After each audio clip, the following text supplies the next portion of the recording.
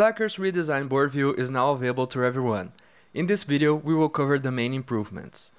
We updated the design to make it more colorful and fun to work with, and a lot easier to configure and use the different board layouts. The main functions are available from the top bar. Here, you can change the way your board is formatted and what is visible on your board. Layout makes it possible to quickly switch between our 4 layout types. Default is the same as in Trello with the standard lists. Planner shows cards organized by their due date and allows you to switch planning horizons. Grouped organizes your cards by a specific attribute such as member or label. And Swim Lane splits your board into rows and then lists to break down your work to a second level. At the right, Visibility allows you to select which attributes are visible on the card front and which are not. This allows you to only show the attributes you need in your view.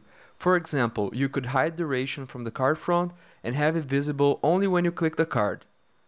The Me/Team button makes it simple to quickly switch between the cards and understand which ones are assigned to you or to the whole team. When you're done, make sure to save changes or create a new view to easily get back to your new view the next time you open it. Another important change is that you can now change the board background. To do this, click the board title at the scope bar and Board Settings.